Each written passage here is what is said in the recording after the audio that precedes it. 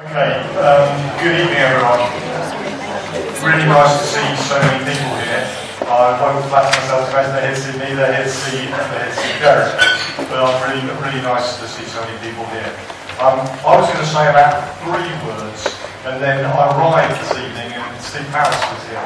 And Steve usually has a kind of 35-minute speech giving a detailed history of William Marsden's biography right from the point he was born in Deptford in 1742 to his eventual demise. And I'm really disappointed I won't be able to share that with you today.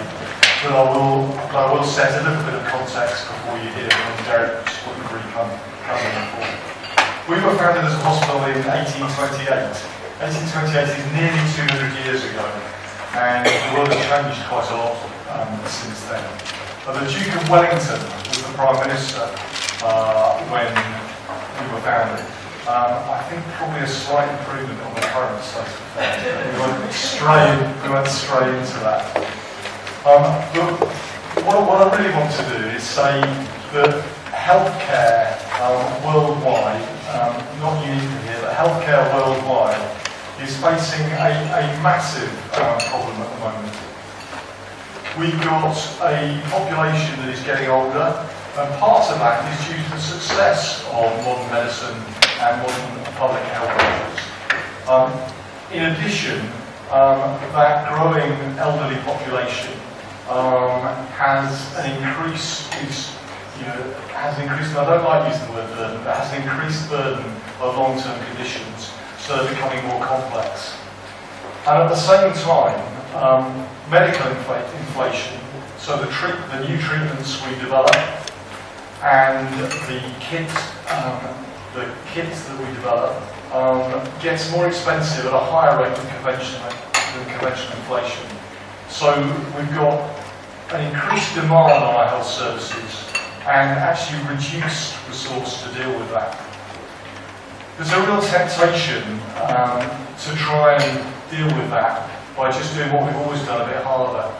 And it absolutely unequivocally isn't the answer. I came here 2.5 years ago, so I still feel like a real new boy. I came here 2.5 years ago, and one of the reasons I came here was because of the vision that various people, David Sloman, Dominic, and others in the room told me about really trying to kind of move the needle about doing things differently, about a real focus on improvement and quality, and a real focus in taking out unwarranted variation in the care we deliver.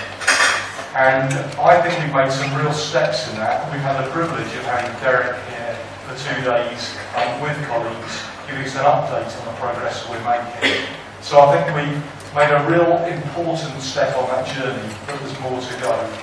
And the way we're going to go further down that, I think is going to be through partnerships. We've got a long-standing partnership with Cordwainers.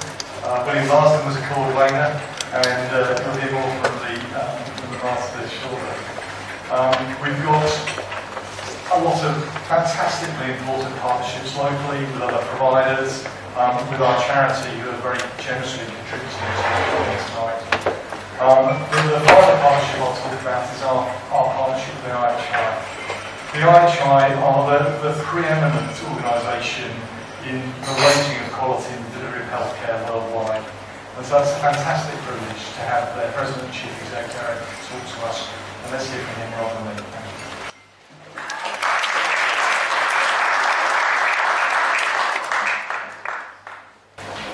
Thank you, Chris.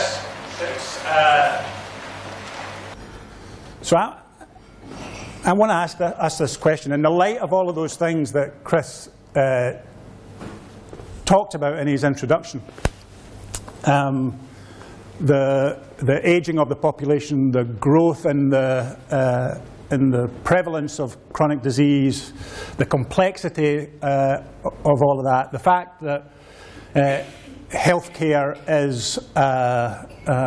consumes a significant amount of our gross domestic product, the fact that our workforce is ageing in healthcare, particularly our nursing workforce, the fact that the demands on healthcare are changing in this world of globalization and consumerisation, and I think people have a set of entirely realistic and important expectations that we need to respond to.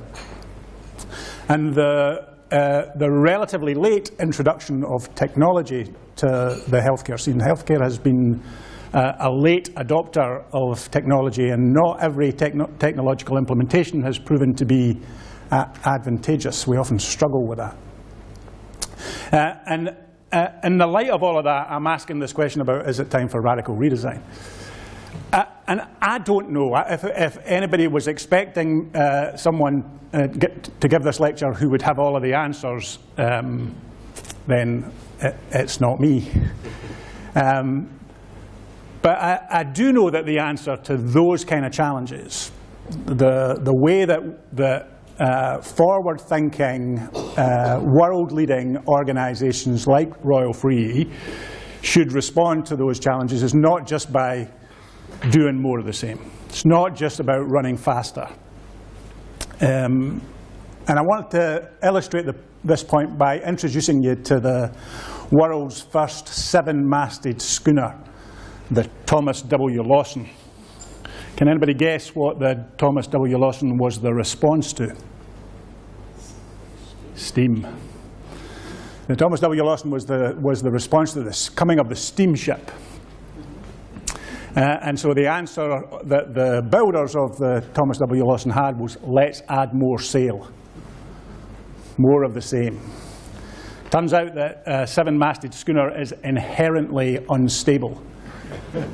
And tragically, the Thomas W. Lawson went down, ironically, off the Isles of Scilly. With loss of life, tragically. But the answer to the coming of steam was not more of the same. The answer was radical redesign. And I think it's the same for us in healthcare. And you'll hear a lot of talk all over the world about this thing called transformation. It's the new buzzword in healthcare. Those of you who don't interact with it every day maybe are missing this, but those of us who have come to work every day in healthcare will hear lots of people talk about transformation. Frankly, if you hear people talk about transformation, be curious with them, because most of them have no idea what they're talking about. And most of them just mean change. But what we need in healthcare is genuine transformation. It's all of the things on the left-hand side of that slide. It's about a plan to deal with a future state. It's about a way to be proactive rather than just to respond. It's a way to engage our people in the process of transformation. And crucially, it involves this thing called a paradigm shift. So let me just explain what a paradigm shift is, and here again I have another introduction to make. Does anybody happen to know who this gentleman is?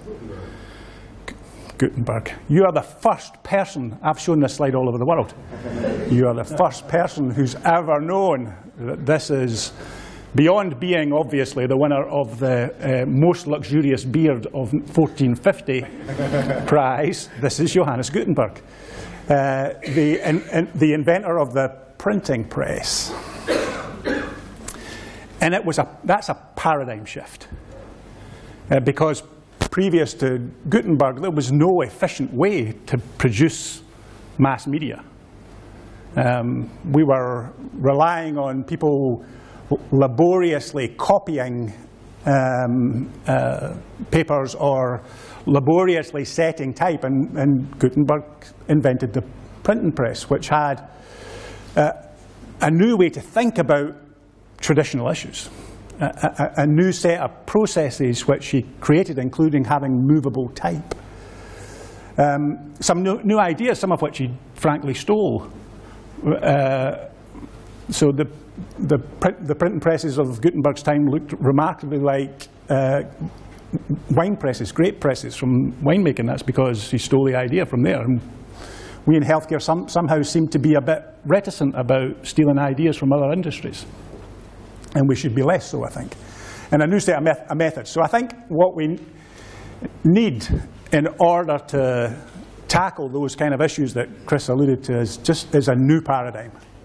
A new way to think about old problems. So what might that look like? What might our new paradigm consist of? So this was a question that myself and my colleague Don Berwick, who was the founder of IHI, asked a group of healthcare organisations that we work with in the United States. It's 40 plus, now actually near 50 organisations who we said, what do the answers to those kind of future challenges look like, and what should we do? We took our inspiration from a report that was called Crossing the Quality Chasm, which had been published 20 years previously and had a set of design principles embedded in it. But when we looked at those, they were very hospital-centric. They weren't really equipped to deal with the challenges that Chris mentioned or that I outlined in my first slide. And so we tried to update those, and we came up with these 10 radical redesign principles. If we're going to transform healthcare to meet the challenges of the future, where will be our guides? What will be the things that we ought to think about? The first of our radical redesign principles is this one about change the balance of power. Sorry, am I standing in your way? Can you not see this? You okay? Change the balance of power. So let's think about how we can co-produce health and well-being in partnership with patients and families in our communities, so that healthcare can respond to some of that consumerism and globalization that we talked about. Second, and Chris alluded to this as well, let's standardize what makes sense. That's what the work you've been doing here in clinical practice groups is designed to get you. Let's standardize all the stuff that we can standardize so that there's no unnecessary variation. There should only be variation when it's customized to the individual, when it's a response to individual needs. And we need to do both of those things. Let's promote well-being. We spent 90 minutes this afternoon with a group of people inside the Royal Free who are thinking about joy in work, which is the fifth of those radical redesign principles. And those are connected because we're trying to create joy in work so that we can promote well-being in our staff. We're much more likely to promote well-being in our communities if our staff feel healthy and engaged and resilient. The sixth one's about making it easy. So how do we reduce all of the waste and non-value added stuff that we ask our clinical teams and others to do? There have been a number of studies, both in the United States and over here, that shows that something in the region of 30% of what healthcare does has no value for patients. Can we get some of that out so that we can focus our energies elsewhere? Move knowledge, not people. We've got ourselves stuck in this way of delivering healthcare which usually involves people coming to us. And is there a way, rather of moving people around our system, that we can move the knowledge efficiently? This notion that we can collaborate and cooperate with partners beyond healthcare's walls seemed to us to be a really important thing to think about as we try and achieve what we call the triple aim: care better than we've ever seen, health better than we've ever known, at a cost we can all afford. Assume abundance, so optimize all of the assets that are available to us. And finally, and somewhat controversially, return the money. If there's 30% of waste in our systems, we shouldn't keep all of the proceeds. We should be using that to equip people to stay healthy rather than treat them when they're sick. So those are our 10 radical redesign principles, and what I just wanted to do with the rest of my time is just try and illustrate what we really mean by those, and you can then help me figure out whether these are the kind of signposts along the way to that radical redesign. So I get to spend a lot of my time on the road all over the world, and I came across this healthcare system called South Central Foundation, who operate out of Anchorage, Alaska. They serve the native Alaskan population, and they have completely transformed, and absolutely in the meaning of the word I described, the way in which they deliver care. They do not refer, for example, to their patients as patients. They refer to them as customer owners. Their fundamental belief is that the people they serve own the system. And the system exists to serve those people. And so they have gradually over time transferred power over decision making for a certain set of things to the customer owners. The system takes many less decisions about what's right for the patient. And the patient takes many more. The customer owner takes many more decisions about what's right for them. And of course there's a place where those two things meet and decisions are taken jointly, and it's always a conversation between the provider and the patient. But that way of doing things, that recognition that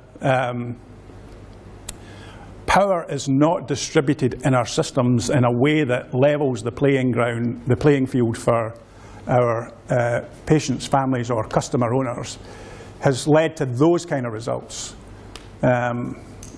Many fewer people having to attend in the emergency room, the emergency department as we would call it, a 36% reduction in hospital discharges because people are not coming into hospital in the first place, and huge levels of customer satisfaction. Patient satisfaction levels of 97% are not common in a healthcare system, and they have achieved that by shifting the balance of power, by trying to engage patients in everyday decisions about what's right for them. There's a big gap currently between what we know, what's evidence-based clinical practice, and what we do. And this idea of standardizing what makes sense is really about closing that gap. How do we close the gap between what we know and what we do? That's the work that, the important work that the CPGs and others are doing here. One of the areas in which we at IHI have been trying to do this is in the area of what we call age-friendly care, age-friendly healthcare. Recognizing that growth in the adult population and accepting that many of the patients that we serve are older people. When we looked at what we knew, we found 90 plus possible care interventions, 90 care features that had been identified in various evidence-based models. It was no wonder that people were struggling with the gap between what we know and what we do, because no one was doing any sense making for them between the 90 things that they could possibly do that were all evidence-based and what they should actually do. So we got as many of the originators of that evidence as we could, and some healthcare systems in the same room at the same time, and we said, can you make this evidence implementable? And our guide to them was, can you make it no more than 5 things? The provider said, if you tell us 5 things we ought to do reliably, there's a good chance we'll do them. And eventually we got it down to 4. 4 M's, as we call them. Those are the 4 M's. Asking every patient what matters to them. Paying attention to medication. Actively trying to identify, prevent, and treat mentation issues, including dementia, and getting people mobile. And we have now got hundreds of healthcare systems in the US implementing that in a way that they never could with the 90 care features, beginning gradually to close the gap between what we know and what we do. What they're doing is still evidence-based. It's still the kind of thing that we train our clinical teams to do. It's just implementable now. So let's try and continue that closing of the no-do gap. The third principle is really about customizing to the individual. This is a picture on the left-hand side of our IHI National Forum that we have this every December in Orlando. If you're going to have a meeting in December, it's a good idea to have it in Orlando. people like the sun. We had it once in Chicago, almost no one came. But normally 6,000 people come to this, and they listen to presentations about how we think care can be improved, experiences from other folks. And this nurse, who's at the time was a staff nurse in Children's Hospital in Glasgow, was in the audience. Her name's Jen Rogers. And Jen heard my colleague Maureen Bisignano talk about a report that had just been published in the New England Journal of Medicine about the power of asking a simple question. And the question is, what matters to you? And the authors of the journal article were trying to encourage people not just to ask the patient, what's the matter? And pay attention to their clinical condition and symptoms, but also ask, what matters to you? What's really important to you? What would you like to do? How would you like to be able to live your life differently and better?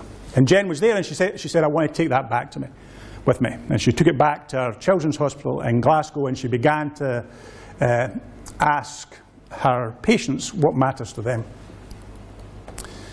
One of the patients was this young girl called Kendra. This is actually have this original poster now in the office, because this is how Jen started to translate what she'd heard about customizing to the individual to her patients. She just gave them a sheet of paper and some coloured pens, and she asked them to draw what matters to them.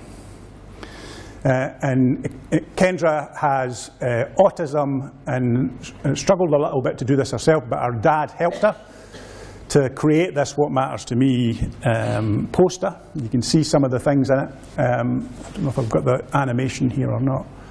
Yeah. I don't like medication by my mouth, so watch out, I will struggle. It's a 3-person job, says Kendra. I'm very fast, I'll put things in my mouth. I can make a run for it, ha ha ha. I love cuddles. To reassure me, Kendra's father was admitted to the adult hospital. He felt unwell. There was signs of a cardiac attack, and so he was taken off to the adult hospital. Kendra, a 7-year-old girl with autism, is left in the ward alone. And what guided the staff through how best to care for Kendra during that period was this. They knew that she liked cuddles to reassure her. They also knew that her way of saying hello was to pull your hair. It wasn't Kendra being violent and aggressive. It was her way of saying hello. She can dress herself with some help. She can do high fives. She likes noisy toys. I've skipped again. And so that whole kind of what matters to you, relatively simple thing to do, has become a global phenomenon. Jen she talked to her friend in the adult hospital, and they introduced it first for the geriatric patients, but then for everybody in the hospital. The new Glasgow hospital, the biggest publicly funded hospital in Europe, has a What Matters to You board in every single room. And every single patient is given the opportunity to fill it in. They can choose whether they want to or not, most do.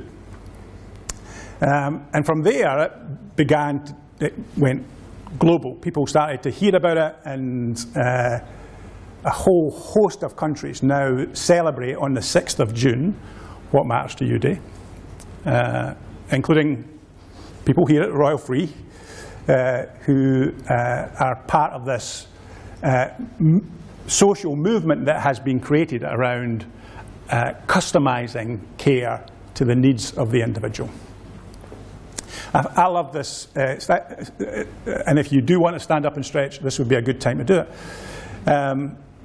But there is a real need, I think, for us to think about promoting well-being, including that of our own staff. This is another story from Scotland. It's just where I'm from. If I get a chance to tell a story from Scotland, I'll tell a story from Scotland. This is a story of Elaine Wiley, who is a primary school teacher. That, incidentally, is not the primary school. That's Stirling-Castle. The primary school is a wee bit more modest. Elaine begins to notice the increasing levels of obesity in our classrooms.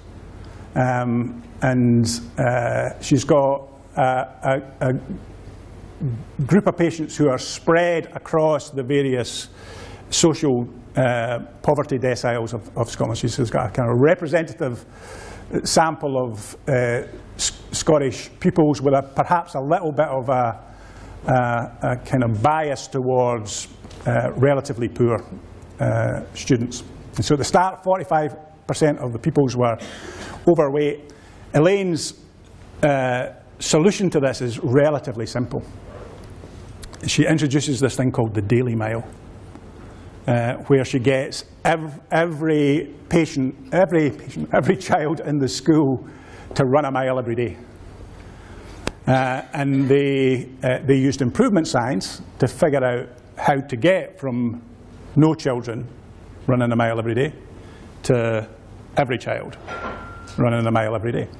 And so at first they got the children to change out into their gym clothes, but that took far too long and allowed a number of them who would change very slowly to miss running a mile.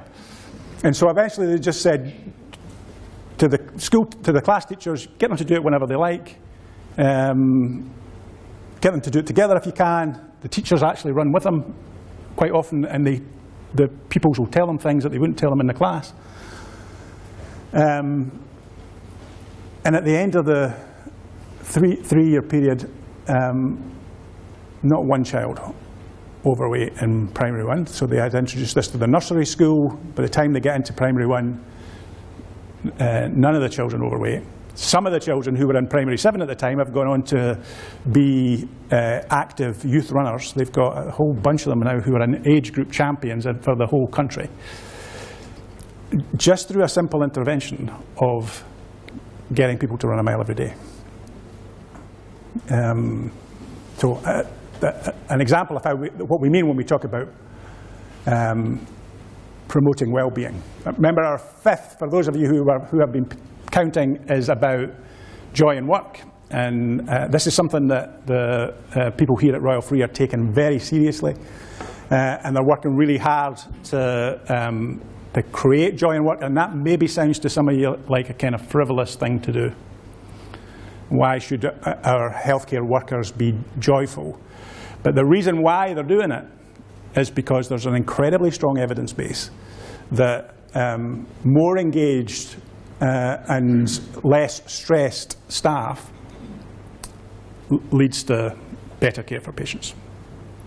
In a big study done by the Gallup organization, a massive global survey, they looked at levels of staff engagement, and that's what people are trying to build here with this work on joy. They looked at levels of staff engagement in multiple organizations, hundreds of healthcare organizations across the world.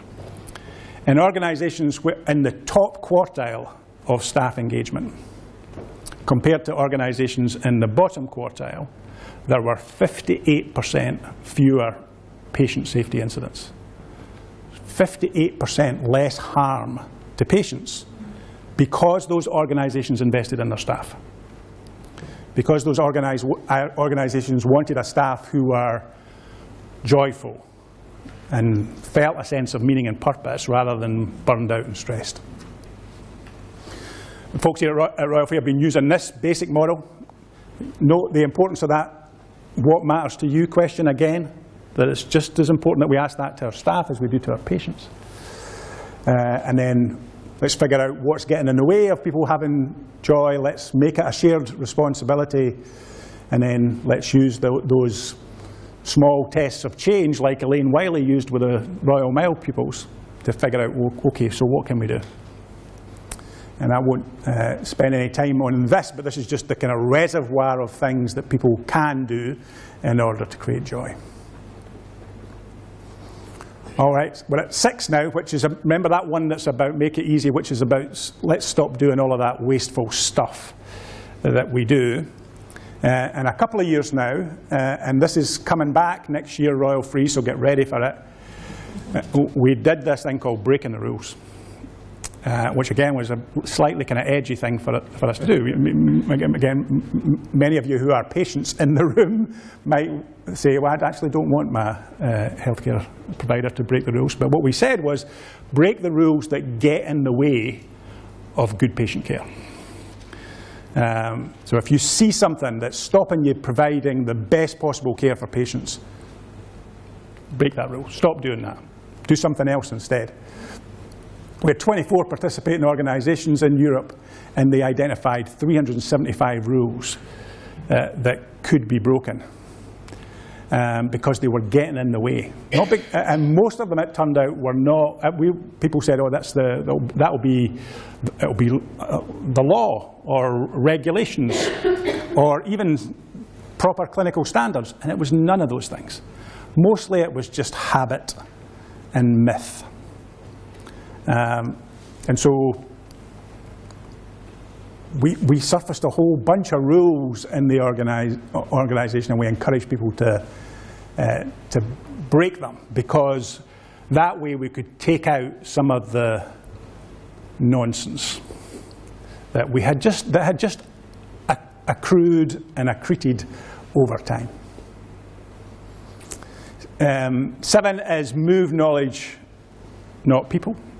And I want to tell you a story this time from Africa about a very simple intervention, which is to put a retinal scanner on a mobile phone. And this has been done to great effect in Kenya. There are a whole tragically high number of Kenyan youngsters who quite avoidably suffer blindness, because no one is doing the simple routine checks that would lead to treatment and prevention of that.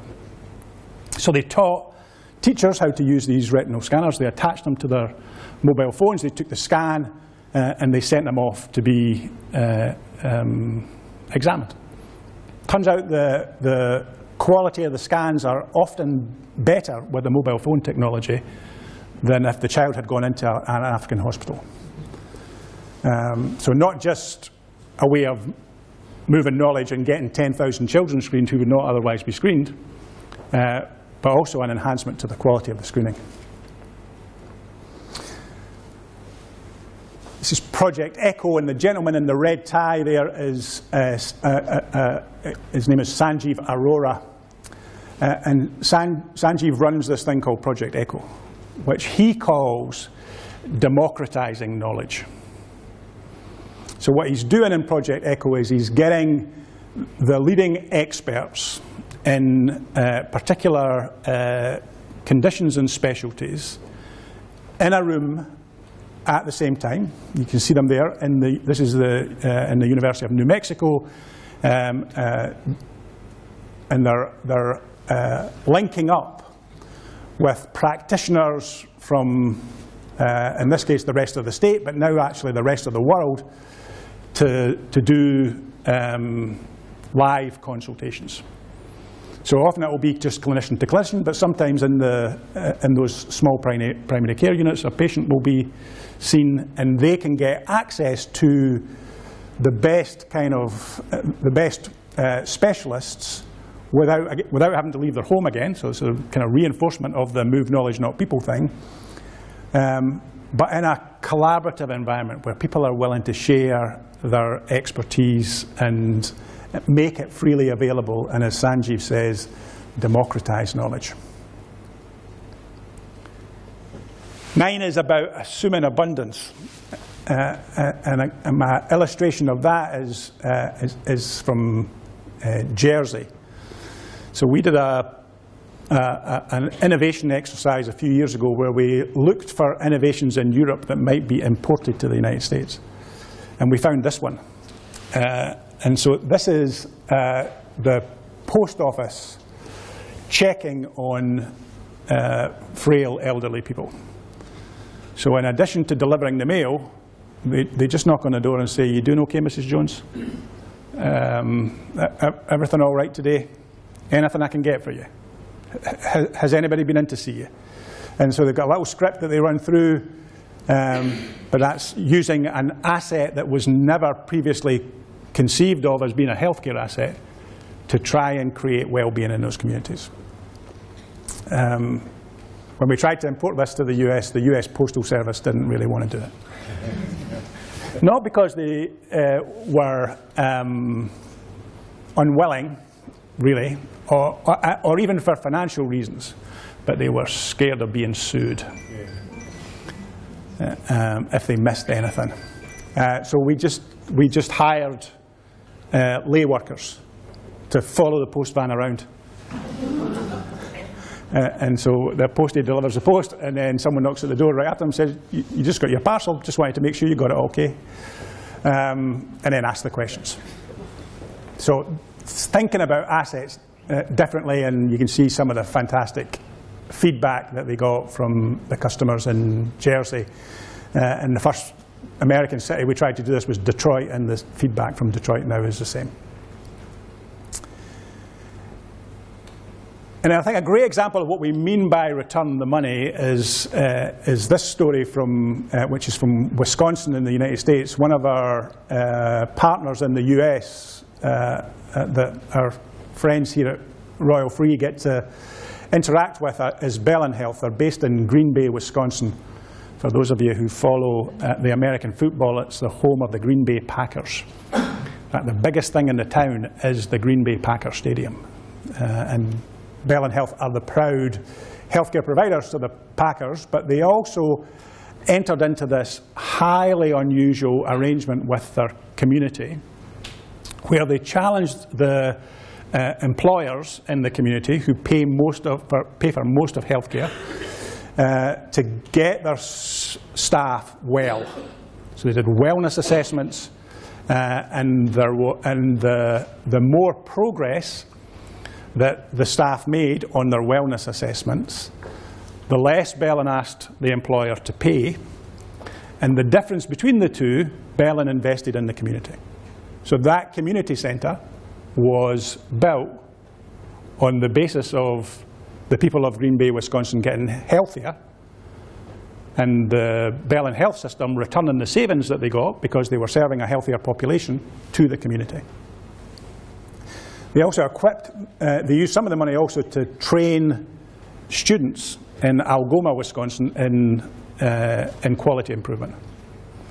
And so there's now 50 or so high school students in Algoma, Wisconsin who are quality improvement experts. And they're using their quality improvement skills to do a whole host of things for their community. They've been getting fresh fruit to the school. They run their own clothing bank.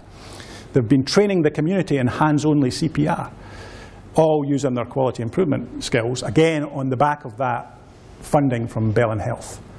And so there's a win-win, I think, in this return the money, that as you think further about how to make good on this, I think, highly laudable challenge that you've set yourselves, which is not just to serve the patients that come in your door, but to serve the 1.2 million, is it, people who live in your catchment area. There are some opportunities to think about how do we encourage that investment. So those of you who have stayed awake, thank you. And this is the one slide that you really just needed. The rest of it was all just filling, really. But these, I think, are the kind of radical redesign principles that might help us to meet some of those challenges. This, I think, is the way to work differently, that we're beginning to see the value in. That changing the balance of power so that the patient's voice is heard more clearly, like it is in Alaska. Oops.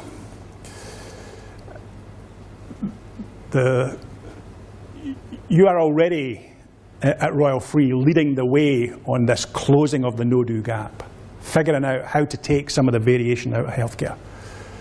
The importance of that question about what matters to you, and remembering the power of that for families like Kendra's family. The importance of promoting well-being. I expect the Daily Mail to be a regular part of your approach. Dominic, you could maybe introduce it at board meetings. It could work. The importance of joy in work, not just for the staff, although that's vitally important of its own, but for the patients too, because we know that highly engaged staff deliver better care. How vital it is to try and take some of the waste out of our system, the wasted energy and the wasted resources. Can we rethink how we engage with people so that we're moving the knowledge around rather than forcing the people always to come to us? The importance of doing this in a way that's collaborative and cooperative and also utilises all of the assets that are available to us. And then let's think about how we use the considerable investment that taxpayers make in our NHS. All of that needs a vanguard. It needs a group of people who are willing to take this on and think differently about it. And that's why, for us at IHI, it's a real pleasure to work here. Because there's a receptivity to new ideas, a willingness to consider new ways to think about old problems, and increasingly a means to secure improvement that really is at the very forefront of thinking in healthcare. And I commend you. It's one of the reasons why I love to come here as often as I do. And those of you who are thinking about, well, what's in that for me? You know, he's talked about a lot of big things there. So again, just bear in mind that most of these things started with one person. No William Marsden, no Royal Free. And as I read about William Marsden in preparation for this, I'm fairly sure that he would have been in favour of radical redesign. So everybody commented, for example, one of the things that when you read what people said about him, one of the things that comes out again and again is boldness. Marsden was bold. He was willing to contemplate things that no one else was willing to contemplate. He was ahead of his time. And he set up an organisation, and I quote, where poverty and sickness are the only passports. In some ways, you know, no Marsden, Royal Free, you might just want to say no Marsden, no NHS. The idea that care should be freely available to people on the basis of, not of their ability to pay, but on the basis of need, was as radical as it ever got in the days when he said it. No Gutenberg, no mass media. We'd still all be writing stuff out longhand. And you know how that is. You know how problematic that is for doctors. No Jen Rogers, no What Matters to You Day. She was the person who took it back and said, I could do something with that. No Elaine Wiley, no Daily Mail. You get the kind of...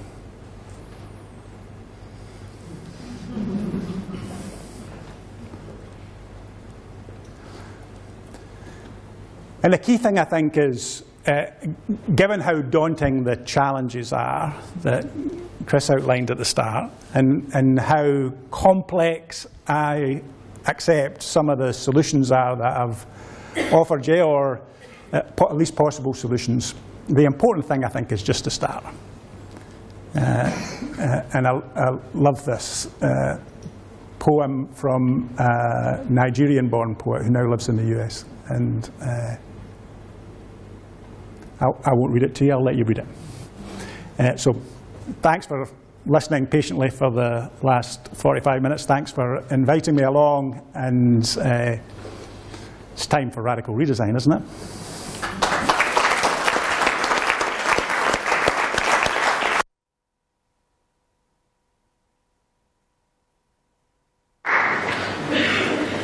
So thank you so much, Jarek. It's brilliant and a real skill to make complicated things sound so simple, and it's fantastic. We've got a great working relationship with the IHI and with Derek, and it's a privilege to have him here. I'm going to be slightly cheeky, having been nice about it twice, and we're without 90 seconds ahead of schedule, and I'm sure we stretched the elastic a bit, so that we might call on his good nature and see if there may be 2 or 3 questions if people have got any. So anyone got any questions for Darren? So it's, one here, go on. Having listened this morning to the director of the medical school saying they're taking A-star pupils, which we take out from the world, put them through 6 years of hard work, and then they arrive in the new hospitals where things are on protocol. And I wonder why they spend 6 years when if they can leave. You mentioned it in here, protocol, and not allowing the person to think. What are you going to do about that? So I think that's a very active question. It's about how this kind of rigid adherence to protocol is. And I think that's part of the reason why we're gap between what we know and what we do, because it's only going to get worse. We know a lot more today. We have much more protocol today than we ever. I also think, and so I think it's part of that balance between standardising what makes sense and customising to the individual. And then customisation to the individual, that's where the clinician, I think, needs to use their judgment. The other thing I think that you were at least inferring in your question is medical training hasn't really changed for, I don't know how long.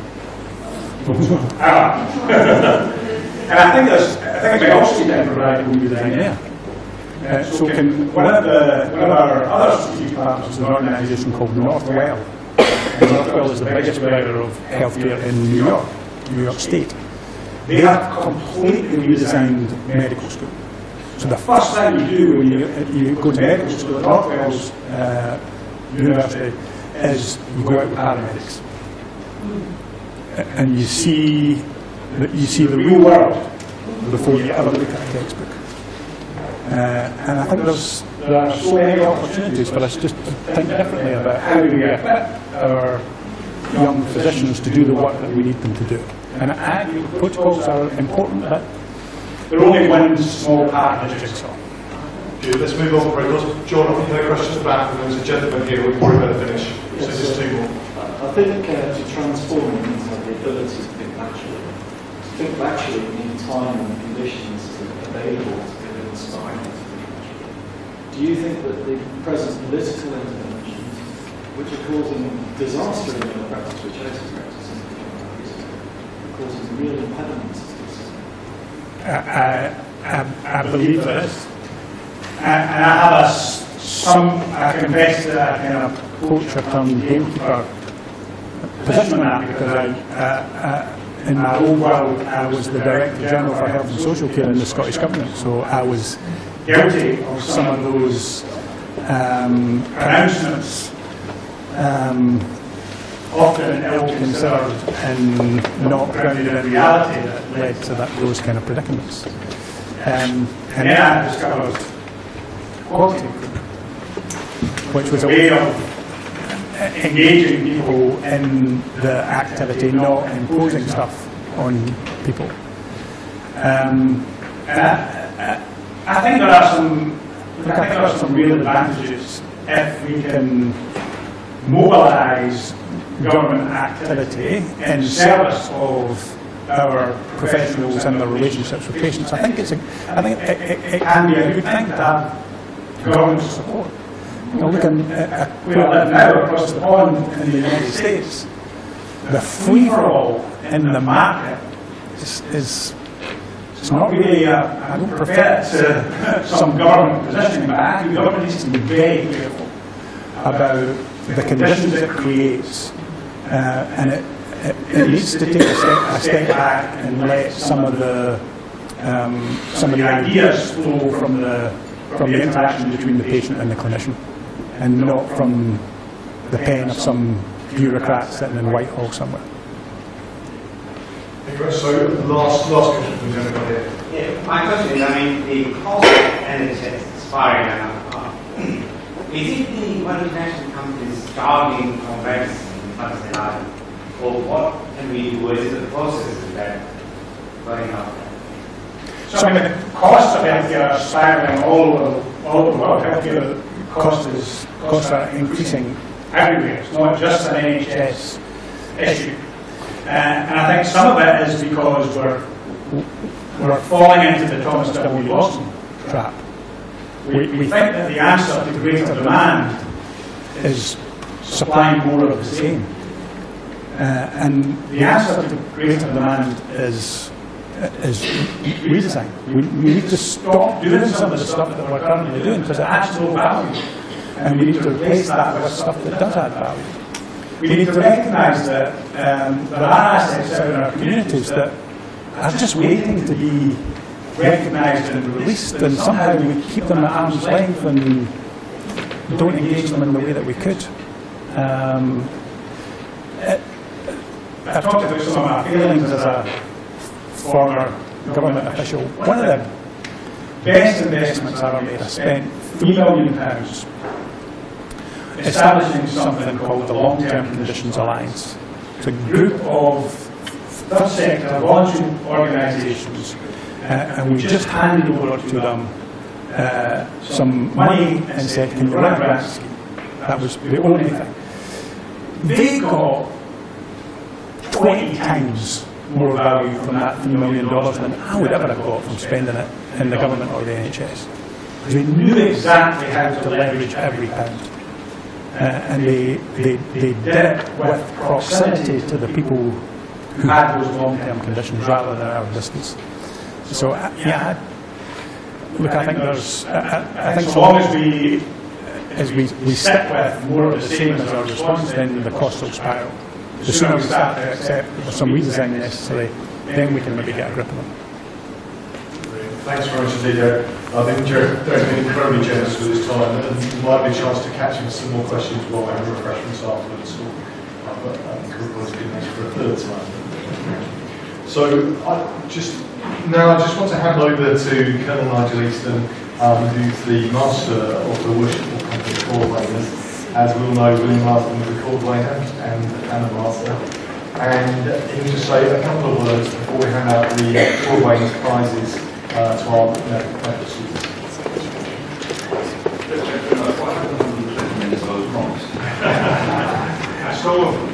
You did. Before I go on to the meeting, just reflecting on something Gary said, the second master student, how I say it's working back to that. Nelson won the Battle of Trafalgar in 1825, 21st of October. And you all know about that, so I won't get into that. A number of factors helped him better gunner and better seamen, because they've been at sea for 3 years, blockading the French Spanish fleet in Cadiz and so on. And the battle was fought at a high speed of 1 knot, 1 nautical mile per hour. Nelson was using ships that were roughly 100 years old in design. And yet we had steam in this country. At that point, you could have had steamships on the ocean that day. Nothing to do with it.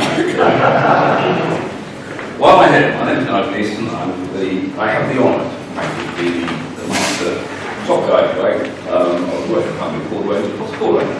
Anybody know? Yeah. Cordwainer. Shoemakers. We don't repair them, we make them. There's a big distinction. We are not coppers. So let's start there. Cordwainer, it is all in the badge. So for the 6 winners tonight, we'll get a badge on the certificate that's here, our coat of arms, and it shows a coat for our Starbucks one. Some of them training thought the other day it might have been moved on, but it's certainly not really cheap. The reason we have that is Cordwainers came from the Moors actually brought very fine leather to Spain in the 14th century. It was picked up by royalty around Europe. It was the highest quality stock, a bit like his leather now. And it caught on, and it was known as Cordwainer. And then, by corruption, the name Cordova is where it started, and then Cordova, Cordwainer, and so on, came into the English language, and the word was awfully corrupted in about the 11th century, and ended up as Cordwainer. And we had our first meeting, I suppose, it was like our first ordinances from the Lord Mayor in 1275, sorry, 1272. So we are 747 years old this year. Pretty old organisation that might need some radical change as well. We do what we can. Why am I here? Why are the court ladies have stopped? There are two things. First of all, we are big in education, and we want to see people succeed. If we can help you guys to go on to a better life, remember that, and then do what you do, but we can do something towards it. We also want to hear from you afterwards as well. That's how you did it, and how you actually did it. We would be very pleased, my colleagues here, I'm sure the faculty would. William Marsden was indeed a court winner, and you've heard a lot about him and his passport being sickness and pre-reported delivery, right? He also formed the Royal Marsden Hospital for a specific aim in mind, and that was, we know nothing about cancer, it's about time we did, and this would be a cancer hospital, and that's how we got started. And as well as certificates that we're in tonight, the Court Company is actually part of activities this year to raise money for the Royal Marsden Hospital, specifically something called Harry's Giant Pledge, with one of our body, family, the young son, 5 years old this year, died of something called Ewing sarcoma. I have no idea what it is, but it's a very nasty, aggressive form of childhood cancer, and that's where our money is going this year, so commercial effort. All I'm here really to do is present the prize on behalf of your prize winners, and say extremely well done, and we want to carry on to support the education and so on from the ground. So Derek and I'm going to hand out the prizes, but I'll announce them. So the first prize we announced is the first prize for overall performance in year 1, the Court Winners Prize, and that's for Yusuf Suleiman and Giuseppe Sudim.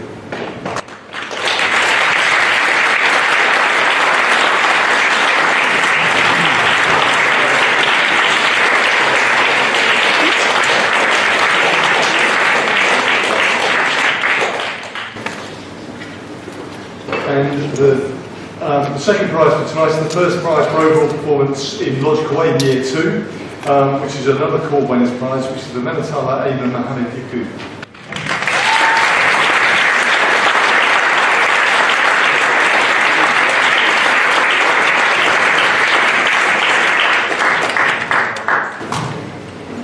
The third prize is the first prize for overall performance in Year 4. Oh, actually Year 3.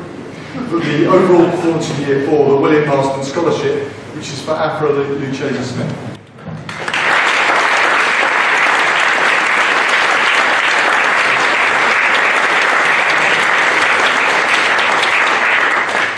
And the next one is the first prize for overall performance in Year 5, another Court Winners Prize is for Georgie John.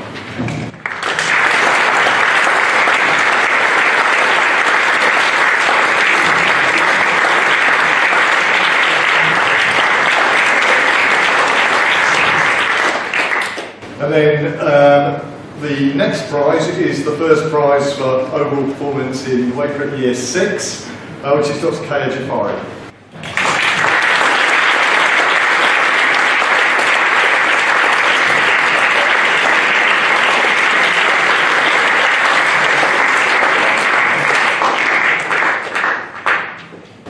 And then the final prize this evening is the first prize for the best MB PhD thesis. The Court Winners Prize is Dr. Vishal Roja.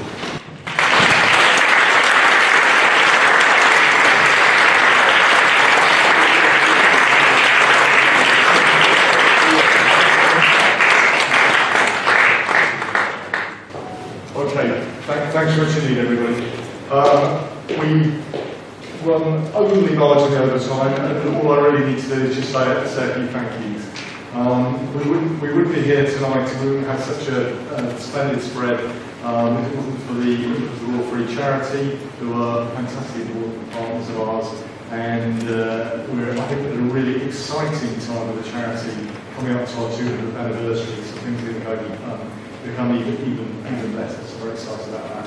I'd also like to thank the Court Winners and Nigel for their help and their help of our medical students who are our future. You're the people who've got to be really listening to that and take on board exactly what Derek's been saying. And then finally, and obviously, I've got to thank Derek. He's been incredibly generous with his time, and I think, again, as Derek said, actually quite a complex story in a very simple and straightforward way. We got exposure to our China for nearly 3 years now, and it really has been a fantastic partnership. I think there's more to come from that. And whenever he speaks to all of us, to Caroline, to me, he's kind of amazingly astute. It's kind of shocking sometimes how kind of quickly he comes to it. We can't kid him about anything. So thank you, Derek, very much. And I know there's more to come from that.